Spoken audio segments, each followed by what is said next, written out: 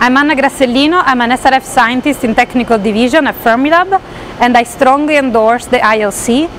I think it's a great machine that will produce new physics, and most of all, I'm an SRF enthusiast.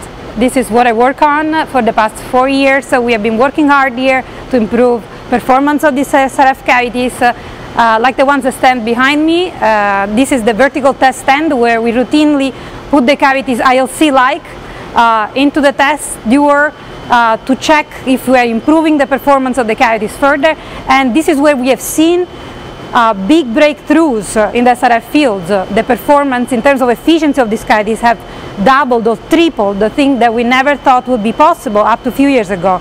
So I think SRF field is mature enough to build the ILC, but at the same time I still think that it's a field which is young and open to more breakthroughs to come.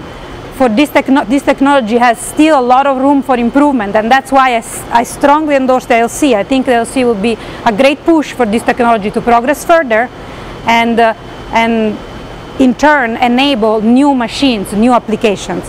Also, I think this way we can produce great science, as SRF is a science per se, and it attracts young scientists and young talents from all over the world. They're enthusiastic about working on this technology and make it better, make it progress further.